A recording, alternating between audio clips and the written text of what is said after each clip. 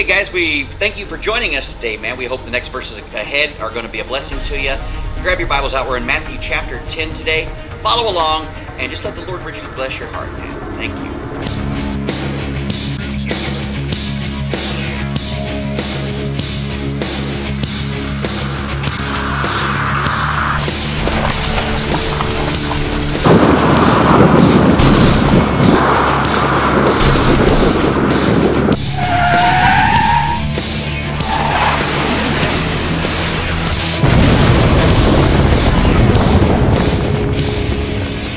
If you recall, Jesus was walking along and he was telling the story of his gospel in the book of Matthew, and he got his 12 disciples together after all night praying over which 12 he was going to choose, and he chose them.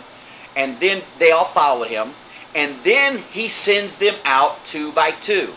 And he sent them only to the household of Israel. You guys are only going to speak to Israelites. There was a lot of cities and towns in Israel that were not Israeli towns. They had been occupied. They were Greek towns, Roman towns. And Jesus says, don't go to those folks. I want you going to Israel first. Because why? Because the prophets of the Old Testament talked about a Messiah coming, an Israeli, who would be the Messiah, the Savior, the anointed one, the chosen one of God, who would come and save the people of Israel first. And if the people of Israel wouldn't believe, it's to the Jew first and also to the Greek, the Gentile. And that's what we understood. And when Moses was here, Moses went up to Mount Sinai, and God gave him the word of the Lord. Gave him Genesis, Exodus, Leviticus, Numbers, and Deuteronomy. And most specifically, gave him the 10 Commandments. And the first commandments deal with our relationship with God.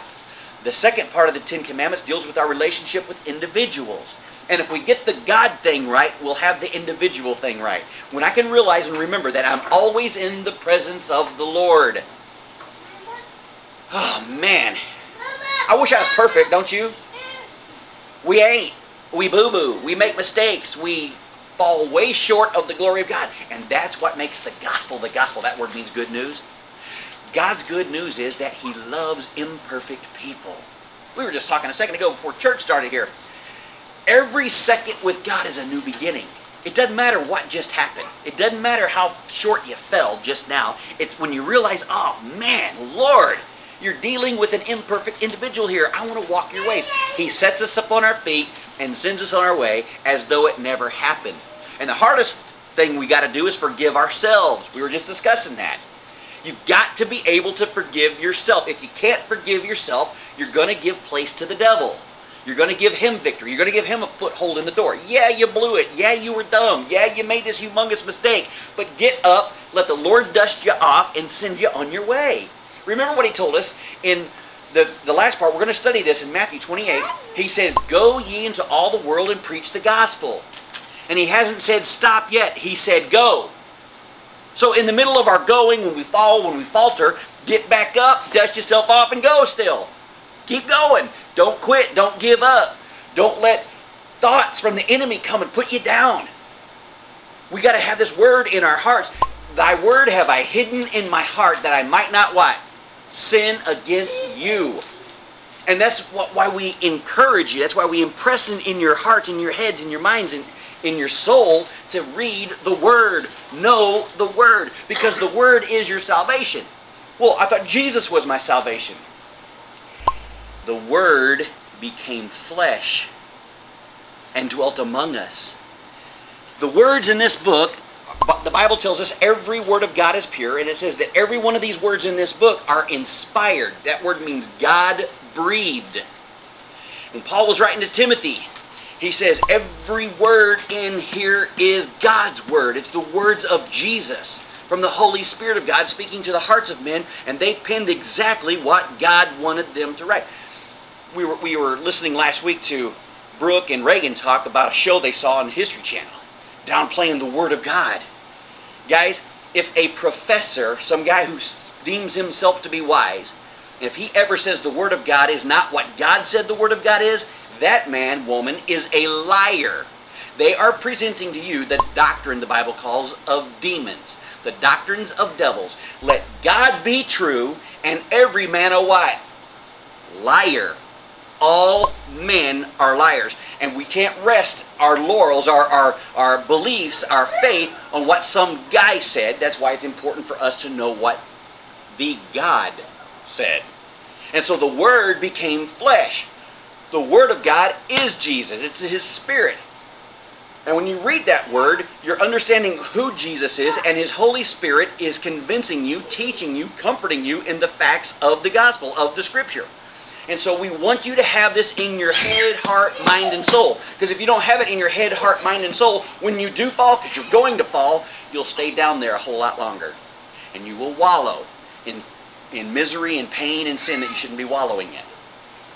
And self-deprivation, man. The enemy wants to come and accuse you. Remember what he is. He's the accuser of the brethren. He accuses you to you, and he accuses you to God, and he's just accuser. But Jesus Christ has freed us from the accuser. And He set us free. And the more we know of this Word, the more we know His heart. And His heart is, I've saved you, I've cleaned you up, get up, and continue on in your going. And so He said, go ye into all the world. And He hadn't said stop yet. So get up and go. And so we're still studying here in the book of Matthew. And we saw there in verse 23, He says, they're going to persecute you. Now, what we're talking about is the Old Testament writers, the prophets, they came up right to the mountain, and they saw the mountain of Israel. They saw the mountain of God's Word. They saw the truth, and they spoke concerning this mountain. And in this case, we're saying it's Israel. They saw about Israel. They wrote about Israel. They prophesied about Israel. They said, Israel, if you quit following after the Lord, you're going to have judgment come upon you. And what they couldn't see was the other mountain behind the mountain they were in front of. And that was end time Israel. And between this mountain and that mountain, it was a valley area called the church age. And they didn't understand the church age in the Old Testament. It was foreign to them. All they knew that God came to Israel. Well, Israel, the Bible tells us, rejected His choice, His anointed one, His Messiah, Jesus, as their Messiah. And so He says, if you don't praise me, the rocks and all of creation will. He said, Jews, if you don't appreciate me, and if you don't praise me, and if you don't accept me, I will go to a people who will. That's the Gentiles, all the non-Jews. And God turned His heart toward us. He didn't turn it away from them and cast them down, but He said, I'm going to send my gospel, my messenger, Jesus Himself, the God of heaven, to a people who will accept Him. And aren't you grateful that the story came your way about Jesus Christ and His salvation? And Jesus put the first mountain on hold, and He got over that mountain. That was the cross, Mount Calvary. And now He's been dealing in the valley with us for these 2,000 years. And this time frame is about to be complete, about to be finished up. And then He's going to deal with the second part of that mountain, which is Israel again. And that dealing will take place for 7 years. What we believe is going to happen in this Bible study is the very next thing on God's timeline is the rapture, the snatching away of true believers, the people who belong to His true church. Who are His true church people? Not people who go to Christian churches, but people who walk with Him when they step outside the church building. People who have heart for Him. People who know that He's the only way to forgive them, and it's only by His forgiveness, His blood, that we can be forgiven. It's those people who've received that, who've confessed their sins to Him, said, Lord, I'm so imperfect, I can't get to heaven, because heaven is a place for perfect people. But I've heard somewhere, through your word and preachers of the gospel, soul winners, they said that if I would come to you, you'd take away all my sin and make me as though I've never sinned a day in my life. That word's called justified. God justifies us. He makes us just as if I've never sinned a day in my life. Now that is a good deal, folks. When you consider your sinful past and what you've done and the stupid mistakes you've made and the ones you made that weren't mistakes, they were on purpose. You were hard-hearted, stiff-necked, and you knew it was sin, and you stepped out and you sinned anyway. God will forgive those. And that's what He wants to do. That's why He's in business. He's in business to love a people who are unlovely. He loves sinners. While we were still sinners, while we were still gnarly, while we were still yuck, He died for us and loved us. Aren't you thankful? That's a good story. That's the gospel story. That's good news. And God wants us to share that good news. That's what He told us to do. Go into all the world and preach the good news. That word preach means proclaim. It doesn't mean stand up in front of a class. It just means proclaim. When the opportunity avails itself, step into that opportunity and bring Jesus into the sitch. Bring Jesus into the conversation. And that's what God wants us to do. And that's what he says. So when he first started talking here in the book of Matthew chapter 10, he was talking to his disciples, and they were to only go to the first mountain, the people of Israel. Now we see him looking down in the future, and this verse here is continuing on with us. It says, but when they persecute you in whatever city you're in, flee to another city. Don't sit there and be killed. Don't sit there knowing that the killer is coming if you can get away from the killer. Because God wants to use us somewhere else. If he can't use me in this town, he wants to use me in another town. There's reports this week that 3 generals were fired. These were among the 11 generals we talked about before. But because they disobeyed orders from the top to release nuclear EMPs over the United States of America to destroy the power grid for 300 million Americans. At the beginning of hunger or the winter, can you imagine today if you had no heat in your home and had no food because your refrigerator gave out because you have no electricity? You have no way of contact? That was in the game plan, and these 3 generals went against it. One general on the Navy ship took his torpedo and blew it up 200 miles off the coast, South Carolina. When he come back in for disobeying his order, he was fired. We had 2 other generals who were in charge of the nuclear weaponry who did the same thing, and they've hidden 2 of the nukes. Because what was happening? They went down to Texas, the U.S. government, the Black Ops, and they went and they took all of our weapons and they've sent them to the East Coast. Why South Carolina? Because it's one of the largest ports in the United States of America. And right now, we're talking with Iran, and we're doing all our bidding with Iran. We haven't talked to them in 35 years, and now we're having negotiations. And meanwhile, Saudi Arabia is mad at America, and they're teaming up with Russia, and they're signing a bunch of things with Russia. Where did our missing warheads go? They're being shipped to Saudi Arabia. They're being shipped to our enemies. They're being shipped to those who hate God, hate Israel, and hate Christians. They pluck out your eyes. They cut your arms off. They torture you if you believe in Jesus Christ. That's where we're sending our weapons. Because we've been taken over from the inside. Why? Because just like in Hosea, we have followed what the Israelis did.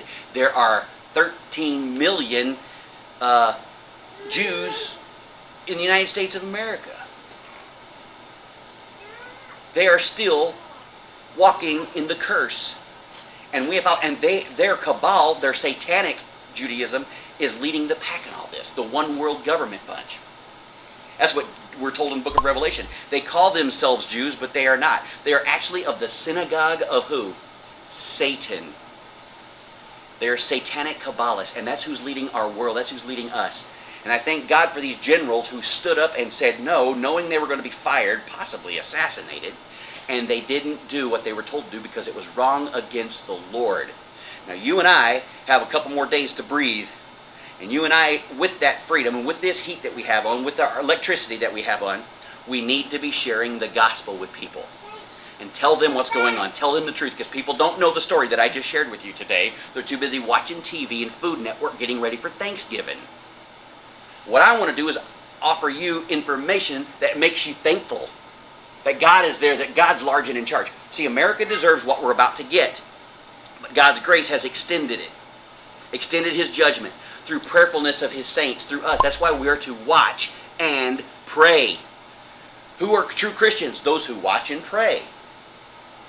Not people who attend a church and nod their head at the preacher and say, that's a good message, preacher, on the way out the door, and don't know what he said. That's not the church, the bride of Christ. The bride of Christ are people who study this word, just like Paul told Timothy, study to show yourself approved to God. A workman that needs not to be ashamed, and then you'll be able to rightly divide the word of truth. There's a lot of people presenting the word of God as the word of truth, and they're lying, they're making it up. We call those cults. Anybody who uses or misuses the Bible, uses it wrongfully, is not of God. That's why you and I are to know, rightly divide the word of truth from Genesis to Revelation and every book in between. That's why we challenge you in this Bible study to read it for yourself. Why? Because God said to do that. He said to study to show yourselves approved to Him. Not approved to me, not approved to the Bible trivia game or the TV show, but to prove yourself to the Lord. Lord, I know your heart. I hear your heart. I hear what you're saying. I do what you say.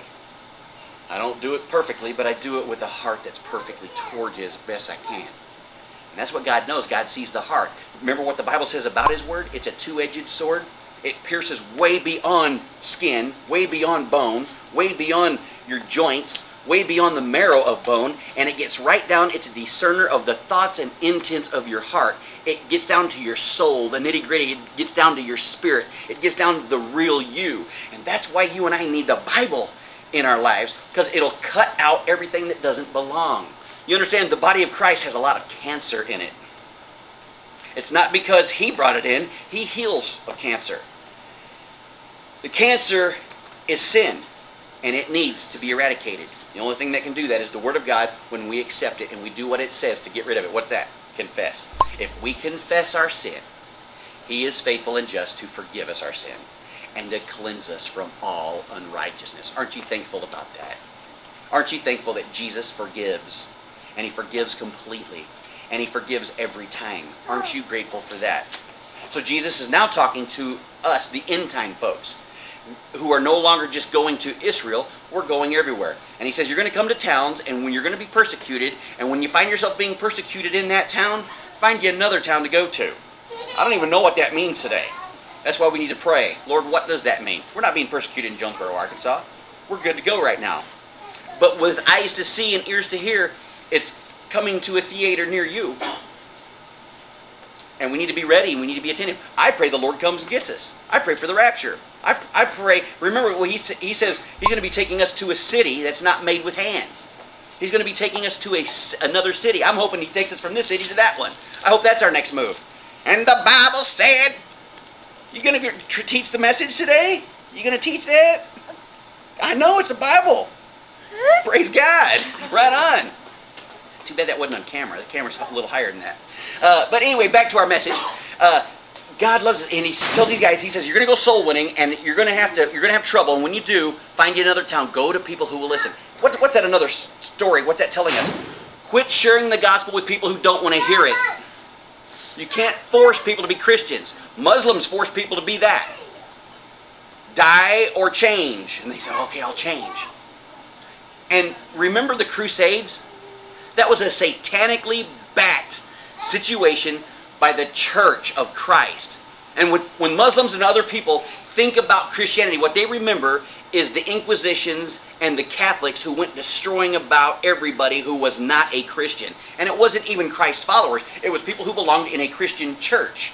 People who didn't know the Bible. And they were told, go kill people, force people to be Christians. That is not the Christianity of Scripture. That's why we encourage you to know what the Christianity of Scripture is. The Christianity of Scripture has everything to do with the fruit of the Spirit. It starts with love. I'm not going to kill someone I love. I'm not going to slice their throat. I'm not going to rape their wife and kids in front of them. I'm not going to do that if I love you. It's joy. When I enter the room, I need to be bringing you joy, not misery and fear. Peace. You need to know when you see me, man, you ain't got to walk on eggshells around me. How is he today? I need to bring peace with me, man. I need to be that peacemaker. Not just a peacekeeper, but I need to, where I go, make peace. This is true Christianity, and the list goes on. We know the list here in this Bible study. So that's true Christianity. Jesus says, you shall not have gone over the cities of Israel till the Son of Man be come. And what we're talking about here is we're at the end times. When the Son of Man comes is after the rapture. There's going to be a 7-year period, and finally at the end of that 7-year period, Israel will have had enough. God will have them in hiding. We believe it in an area in Jordan called Petra. And they're going to be protected there. God's going to protect them. 2/3 of them will have died in this massive war that's coming up. This whole Saudi Arabia, Iran thing. Guys, when you read the Bible, you understand Saudi Arabia hates Iran. They hate Syria. They're two different types of Muslim. You got your Sunni and you got your Shias. The Shia are the Iranians and the Syrians. They're not actually Shia in Syria, but they team up with Iran. And then you got your Mecca folks, and the guys in Iran hate Mecca. And one of the things they want to do with their bomb is blow Mecca up and get rid of that rock that's in the big square thing they walk around, the Kaaba. And see, it's a total demon worship thing. They march around this Kaaba, and when they finally want to get to the stone and kiss it. And they're kissing the rock from the gods, which is a meteor, and they're worshiping that god. They're not worshiping what they think they're worshiping. They've been lied to. And so their whole premise is, let's destroy everybody who's not part of us, and that is not Christianity. The Inquisitions, in this Bible study, we are repulsed by the Inquisitions. We are repulsed by forcing people to be Christians.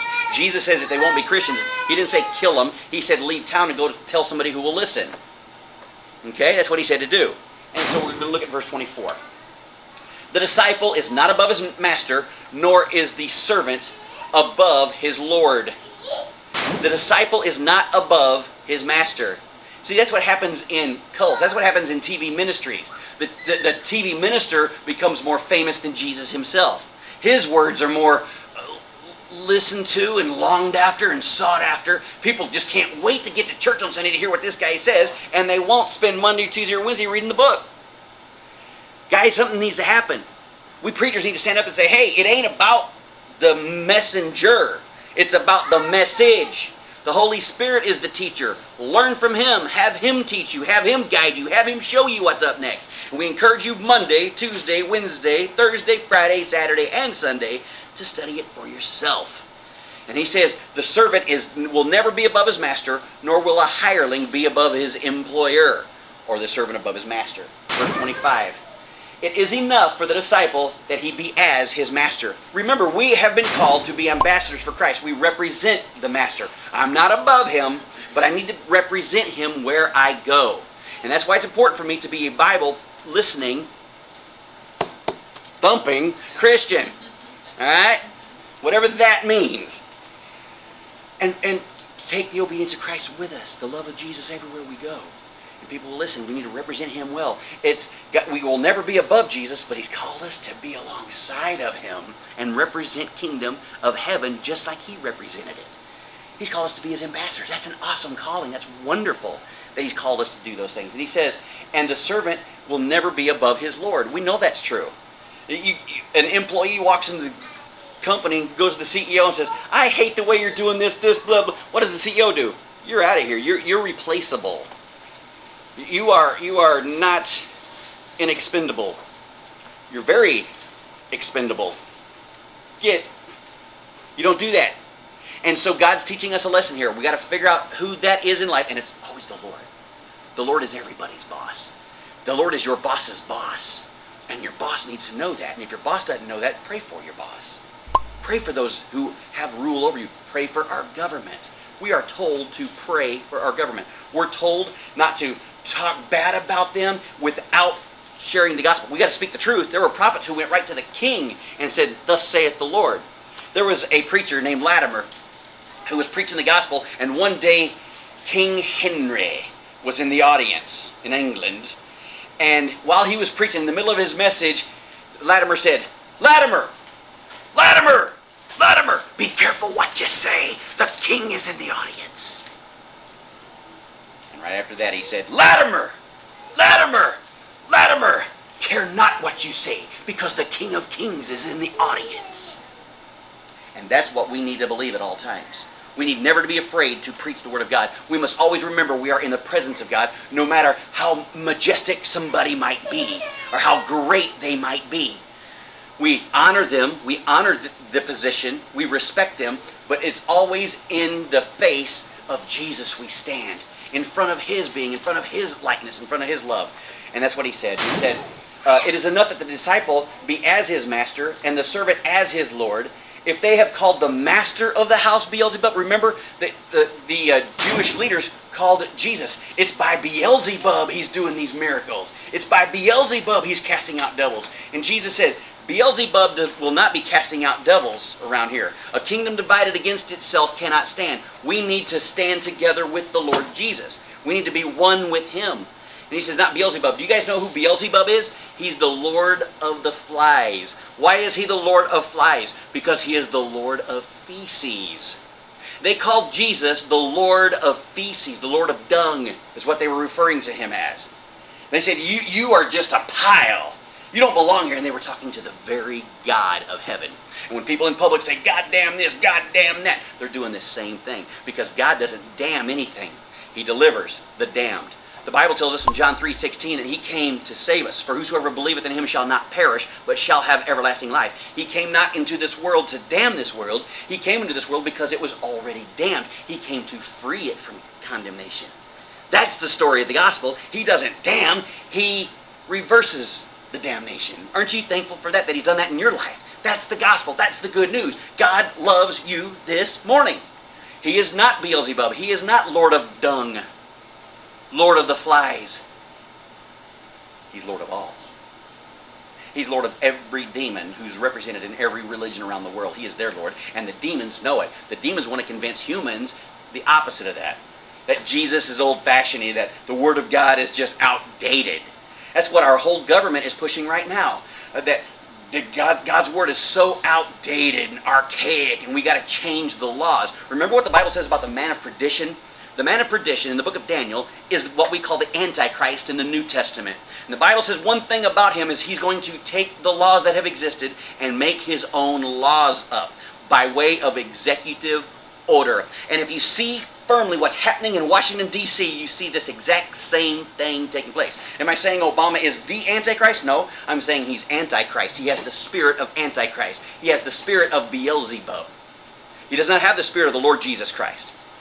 He said, we've done away with Christmas, now we're going to do away with Easter. And we know that Easter's not even a Christian holiday. Okay, we know that. But we know what it represents. Okay?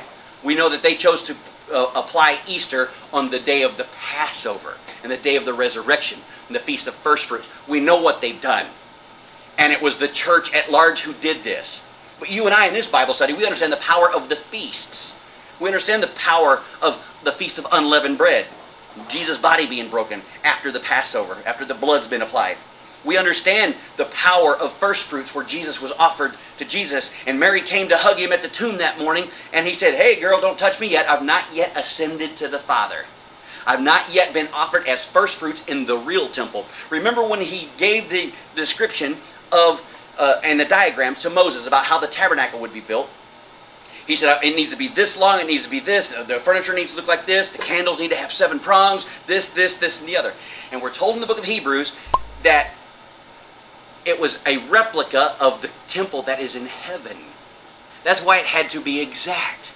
And Jesus, when you look at the temple or the tabernacle that traveled with Moses for 40 years, and then it was set up in Israel for years and years and years until David's heart said, we need to get a permanent place. The Lord, He has positioned Himself and allowed Himself to be located at a tent. Now, God's everywhere, but it was His ultimate pointing to one location. This is a sanctified place on earth. Don't mess with it, this tabernacle.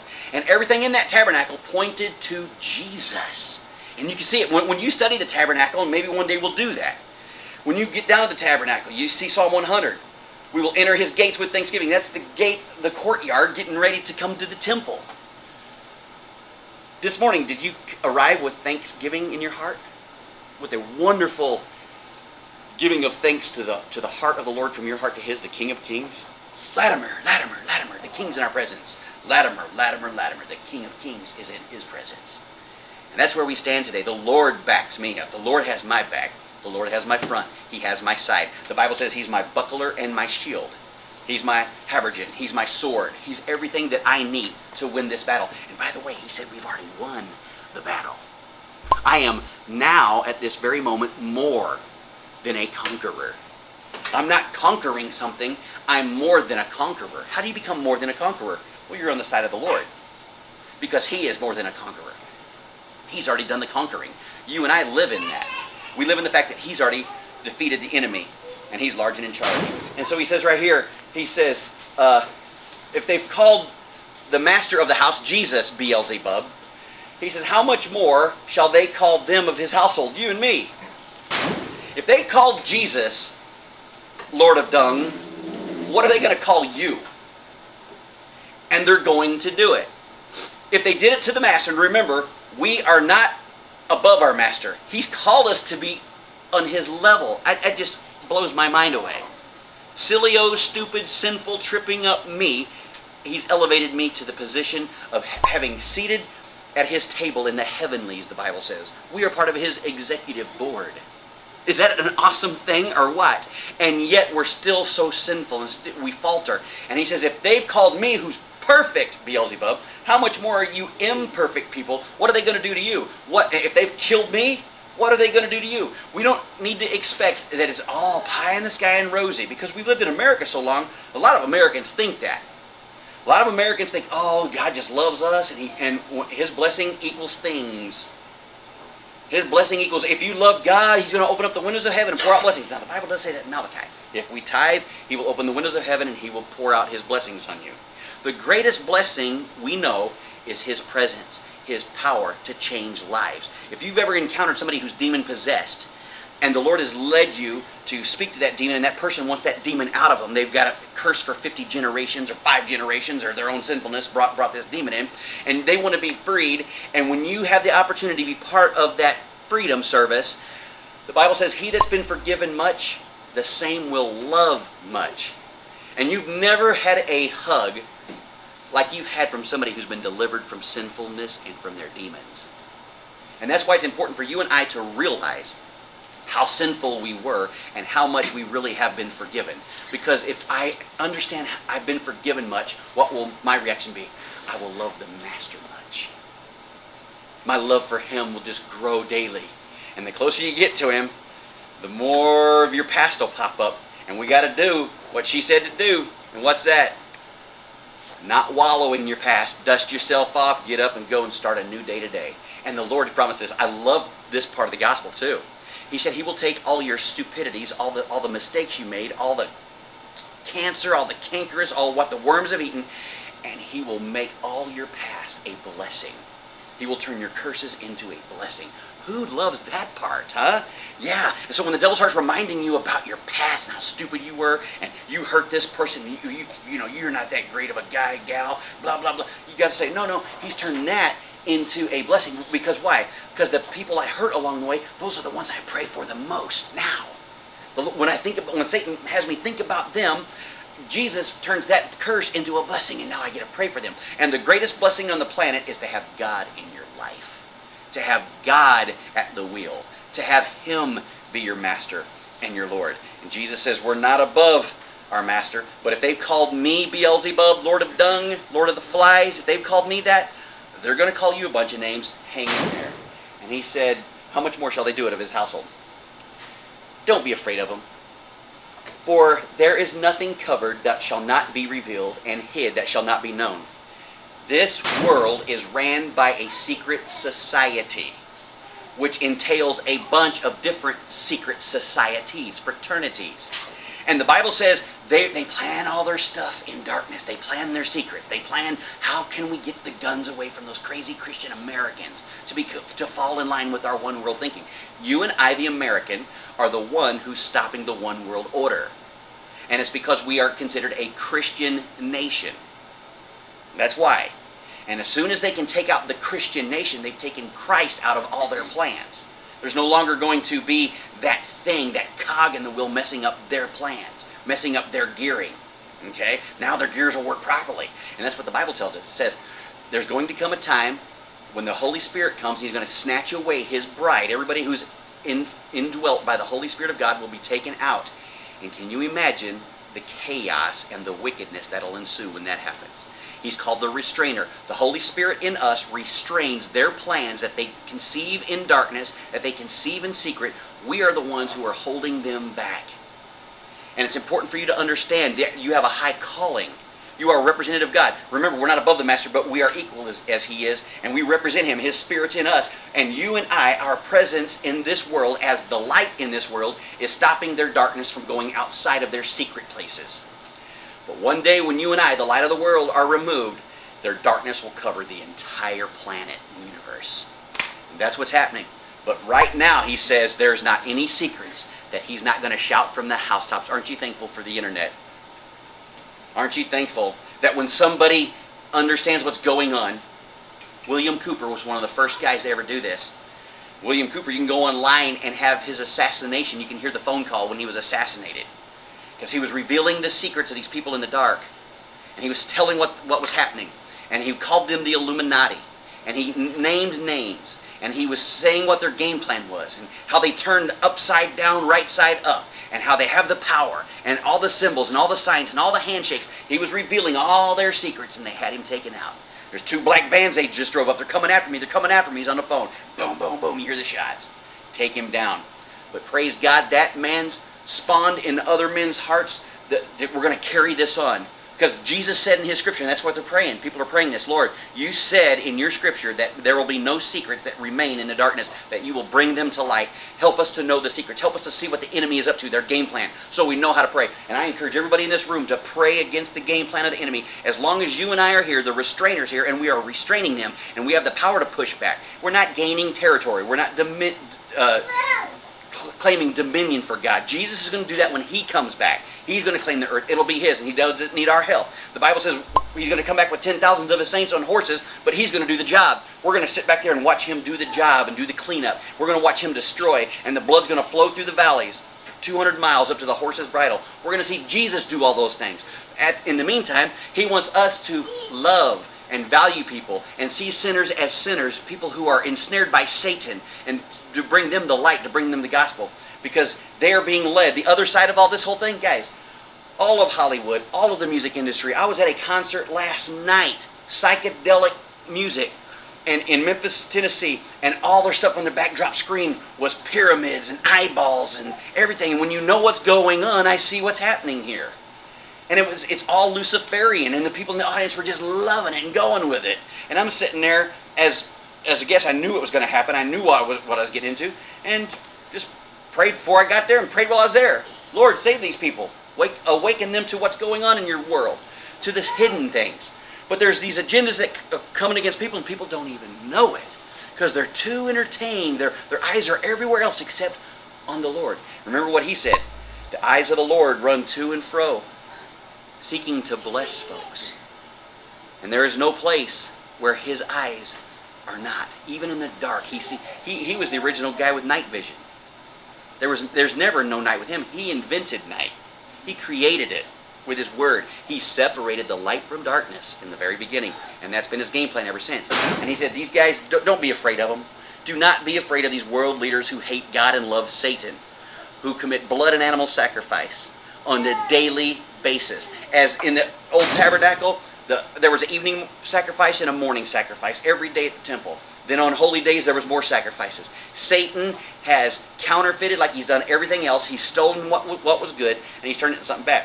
Marcia and I were talking last week too. When God created the devil and he created Adam and Eve, there was no evil. The Bible says God does not have an evil cell in his body. Evil did not come from him. He says in the scripture, these people have done acts that have never entered my mind. Can you imagine that? Wicked people sacrificing their babies to Baal and Moloch. Jesus says, God said, I never even thought this. This never entered my mind when I created them. What was Satan's sin? Was it evil? Was it sacrifice? No, it was the most beautiful thing, the most holy thing that God ever created. The problem was God gave that individual a free will and freedom of choice. It was good. How many of you love the fact that you have free will? You can choose to choose Jesus. That's a great gift, isn't it? Satan didn't fall by means of evil. He fell by way of a mirror. Something good. God created him wholesome and good. Adam and Eve, they didn't sin by going out and doing things in secret. All they did was cross the line when God said, hey, that's my tree right there. Don't eat my tree. That one's for me. Y'all enjoy all the rest of the trees. And it was something good that they chose, that they said, okay, we're just going to cross God's line. And that's what we do in the daylight. Can you imagine what's happening in the darkness? Your mind cannot go there. Your mind cannot imagine the atrocities that's taking place around the world in the name of Lucifer and Satan and their high holy one. It's terrible, guys, and you and I need to be praying for it. Even though we don't know all the facts, we need to know there are facts. And we need to be praying, Lord, save these babies, save these mamas, save this world. Bring your gospel to these people who have been generationally bound in Satanism and the occult, and free them. Give them, let them use their minds. And pray this stuff, guys. Guess where I drove day before yesterday? I drove all the way this way the length of the entire airport, and then I hooked a right and drove that entire length of the airport in Denver. And I prayed the whole time. God led me to pray for that place. Why? Because that is the new den of iniquity for the world leadership. That's going to be where the government is ruling from. And they've already got bases and places underground. And God led me to pray. On my way back, I followed the same track. And underneath me, a road, it was for as long as you can see, was black op vehicles. Blacked out windows, black vehicles, black tires, black wheels, coming headed south. And I saw them coming for miles, because it's all open out there. I saw them coming. I thought, what in the world is going on here? And then I finally drove over top of them. They're shooting under me, and then they turned off onto a turn, and they just kept going. They kept coming and kept going. I don't know where they were going or what was up. But the Lord leads you to pray for those folks, because they are in the darkness, and they have accepted the darkness and the secrets of that darkness as truth. And God says it's all dark, it's all black, it needs to be brought to light, and it will be brought to light. And how is it brought to light? Through your praying that it will be. Through your diligence. You're knowing this word, and you're being able to identify the enemy. We are in a battle. If you're not going to shoot, at least carry bullets. Help somebody else shoot. Help some kind of way. And we're talking spiritual bullets. We're not talking physical. The weapons of our warfare are not carnal, but are mighty through God to the pulling down of strongholds. Stronghold is where a demon has right into your life because of a sin that you've committed. Remember us talking about the gatekeeper? We've got to close those doors. We've got to get the demons out of our lives. Demon can't possess, if you're a Christian, a demon can't possess your spirit, but they can sure possess your body and soul. I've seen it. I've seen people on deliverance teams who their calling is to help people be free from demons, and they themselves are demonized.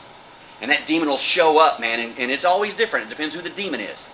And that person needs to be delivered, because they sometimes they don't even know that they've been under a generational curse, a family curse. What happened? And you got to communicate with the devil. There was murder. Who was murdered? His grandmother was murdered. Or how many generations back? 50 generations or 5 generations. And they tell you. The devils have to tell you the truth. It's men who lie. And the devils want you to think that you are not superior to them. Guys, we are on the level of Jesus. Remember what we just read? If Jesus could do these things, you and I can do these things by faith. And God wants us. And people around you, they may not just be a jerk. They might be demonized. And that demon shows up when you do. And they come against you. Or they just might be a jerk. Either way, they need prayer. And you and I need sensibilities. We need sensitivity to figure out what's going on here, Lord. I know it's bad. I know this is part of those who dwell in secret. The enemy, Satan. And see what's happening. If you got your eyes open, Satan and his kingdom are coming closer and closer and closer to above ground. They're doing things now that they never would have done 20 years ago. They're being blatant with their Satanism. They're being blatant. We got Lady Gaga praising Lucifer on late night shows. I praise Lucifer. She is an agent of Satan, guys. You got to know it. And so's all of those top 40 folks. Miley Cyrus, that's not just some girl being skanky. That is a demonic episode. She's preaching the gospel to a people who understand what she's saying through her signs and symbols. The whole tongue out thing. Study the Indian god Shiva. One of the 3 most deadly gods in India. The 3 leading gods in all Hindu. The god of death. That's who she's being. And she's telling us the god of death is about to be released on you, America. On you, world. And that's what she's telling us. And you and I need to listen to that. And the big old one finger she's got is telling a story. It's more than just some act that's being performed on TV. They are preaching a message. It is time for you and I to tune in and realize that God wants to bring to light everything they do in darkness. We need to understand what they're saying and what they're preaching and pray for them. Not come against them and judge them, but pray for them. Fear them not, therefore, for there is nothing covered that will not be revealed, and there's nothing hid that will not be known. What I tell you in darkness, Jesus says, in Christianity, I don't want there to be any secrets. So any Christian who belongs to a secret society and they have a bunch of secrets, they are wrong against God. He says, what I tell you guys, one-on-one, what I tell you privately in your private devotions, I don't want you to keep it to yourself. I want you to share it with everybody. See, God hates secrets because there are no secrets with God. God knows everything. And so he wants us to be transparent. He wants us to be open. Now there's a big difference in sharing your family business and all that stuff. We're not talking about those things where common sense and wisdom kick in. But what we're talking about is letting your light shine. Being a faithful witness. That's what we're talking about. And when God shares something with you, it's not just for me and those of us. And we don't need to hate it as our group grows. A lot of people hate that. Oh, we were such a good family till that, we had 5 more people join and then 10 more people. And now we're not such a tight family anymore. That's your fault. Being a tight family is up to you. Hanging out and being friends, that's up to you. That's your job. You do that. We don't place the blame on other people or other things. And if we stay small, it's great too. I love that. I love our family that we have. But don't hate the work of God taking place. Okay? And he says, I'm going to tell you stuff in your private place, in your secret place. See, that's where God speaks to you as an individual. When you're concentrating on him, your heart's on him, he'll give you dreams, he'll give you visions, he'll share something from the word to just open up your spirit to some things you didn't even recognize before then. And when he shares those things with you, we are to share it, and we need to speak it in light. And what you hear in your ears, preach it from the housetops. Don't hold the truth in. When you get a chance to share truth that'll bless folks, let her out. Verse 28. And fear not them which kill your body, but are not able to kill the soul. I want you to fear him that's able to take your body and your soul and throw it straight into hell. In other words, he says, don't fear the bad guys. Greater is he that's in me than he that's in the world. Greater is he that's in me than he that's in the world. I shall not fear. We got to preach that to ourselves. Fear not, fear not, fear not. We got to coach ourselves to that till it becomes a natural impulse. See, our natural impulse is to run in fear, to hide from scary things, from bad things. That's our natural impulse. God's called us to a supernatural one, to obedience. And we need to obey him, obey God rather than men. And do not fear people who can put a bullet in your head or cut your head off. You need to fear him who can throw you into hell. And see, that's what these people aren't doing. They don't fear God, they put a fist in his face. And you and I don't need to fear man, because I'm not going to die until it's my day to die, until it's my moment to die. Fear not. Jesus says that. Fear not. Don't be afraid. Let not your hearts be troubled. And if your heart's troubled this morning, and if death haunts you, you are listening to a demon spirit. Because Jesus comes to give you life. And he wants you to have abundant life. And do not fear death or its messengers. Do not fear the death bringers. That means don't be afraid of them. But he says we need to honor and reverence and respect the one who brings life. And see, at Judgment Day, there's going to be people who are going to hell. And it's because they're going to face one who they didn't reverence in life. And they didn't do what he said, and they didn't accept his only begotten Son. They didn't accept him. It's going to be Jesus who's the judge. And they're going to know right then what they did. They're going to know immediately after they die what they did. And so are people who believe. As soon as we die, it will be worth it all. When we see Jesus, life's trials will seem so small when we see Christ. One glimpse of his dear face, all sorrow will erase. So bravely run the race till we see Christ. Do not fear man. He can take out your body. He can put you in the ground. Then you have heaven. We need to reverence him who can, after my death date, because we're all going to die, has the power to throw it into hell. You and I who believed in him, we don't have to worry about that. I am free in Jesus Christ. If I have Jesus, I have life. I will never face Jesus the judge. I only face Jesus my friend. Isn't that a wonderful, wonderful thought? He said, hey, don't be afraid of those who can take you out with a bullet or a knife or a rope or kill you or bring threats against you. Don't fear threats. You're not going to go until God says it's time to go. But they're not able to take your soul. So that's why we can have joy in the face of death. We can have peace in the face of death. And I've talked to many folks who were facing death, and God gave them an absolute calmness of peace in that moment where they were ready to die. They didn't die, but they were ready. God gave them grace, and he gave them mercy, and he'll do that for every one of us. We do not need to fear death. He says, but rather we need to respect him who's able to take and destroy both soul and body in the grave and in hell. Let's look at all those verses again today. But when they persecute you in this city, pray about it. Go to another one where they won't persecute you. For verily I say, I hope that's heaven. I hope that's the next city we have to go to. We have to flee to. That'd be a good prayer, wouldn't it? Even so come, Lord Jesus. He told us to pray that. Even so come, Lord Jesus. I'm ready for you. My prayer for us is that we will learn to hate this world. Because the Bible tells us, love not the world, neither the things that are in the world. If any man loves the world, the love of the Father is not in him. For all that's in the world, the lust of the flesh, yeah, more. The lust of the eyes, ooh, I want that and that and that and that and that. And the pride of life, look what I did. God says he hates those things. And whoever lives in those things are going to be wiped out. But those of us who live in Jesus live in life. Hate the world. The Bible calls those people who love the world earth dwellers. I can't do without this. I can't do without that. Oh, guys, if we would get our hearts and minds on the fishing pond in heaven, on the sea dew in heaven, of the things in heaven which eye has not seen, ear has not heard, neither entered into the imaginations of those who fear him. If we would concentrate on heaven and read that word and concentrate on the King of all kings, we would live heavenly minded, and the things of this earth will go strangely dim in the light of his glory and grace. The problem with people is we don't have his glory and grace in our lives. God wants us to have that.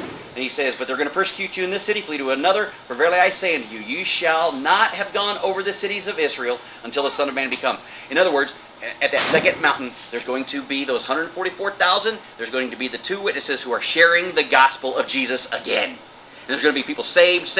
And there's going to be people getting their heads cut off because they won't get the mark. Then God's going to provide safety for the Israelites, 1/3 of who's living now. The disciple is never to be above his master, nor is the servant above his employer. It is enough for the disciple that he be as his master. Ain't that great? God made us on his, that's how he sees us, as his equal, as his brother. He called us joint heirs with Christ, not co-heir. A co-heir is 50-50. A joint heir is whatever's his is mine. I have access to all of it, 100-100. Ain't that great? And he says, it's enough that the disciple be as his maker and the servant as his Lord. If they have called the master of the house the Lord of dung, how much more, or what kind of names are they going to call you? Do not fear those people. For there is nothing covered that shall not be revealed, and there's nothing hid that shall not be made known. What I tell you in darkness, speak in light, and what ye hear in the ear, preach it from the housetops. And do not be afraid of those who can kill your body, but are not able to take your soul. Rather, you need to respect him, which is able to take your body and soul, destroy them, and cast them to hell. That sounds like a good deal, don't it? Why don't we reverence the Lord and not fear man? That's what he's calling us to do. Don't be afraid of people. Love people. Understand that God's large and in charge in their lives too. And they can't touch you until it's time for you to be touched. And we walk with him in joy and in the fruit of the Spirit and share that with other people. And what's in secret, it'll be revealed. We're just come across the 50th anniversary of JFK. Nobody knows what really happened. They will. It's going to be revealed. Every bit of it. If it's not in this life, it will be at judgment. God's going to show every guilty person what they did. And there was the guy in the grassy knoll, and there was the guy in the book depository, and there was this guy. But Lord, I didn't know. You're guilty. You're a liar, and you're a cover-up. You did things in secret, and I'm going to reveal them openly right now. You and I don't ever have to face that. God will never point out our faults, our sins. He's only there to give us rewards for the things we've done for him in the body at our judgment. It's called the judgment seat of Christ. And that's what we're looking forward to. Think about the pond, the ocean in heaven. Think about the forest in heaven. You don't even know how to think right about heaven, but try it. It might change your opinion of earth. And who's running it? Who's the God of this world? Who's the God of this world? Remember that. Hey guys, we thank you for being a part of our lesson today. I hope it was a blessing to you. However God spoke to you, just let him do it. Let him do his job, and you do your job by listening and just doing what he says to do. That's the place of safety. That's where you'll find grace. That's where you find mercy. That's where you find shelter and safety in these rough times today. Just let God be God. You be a subject and follow after him with a full fervor. He loves you, and we'll see you next time.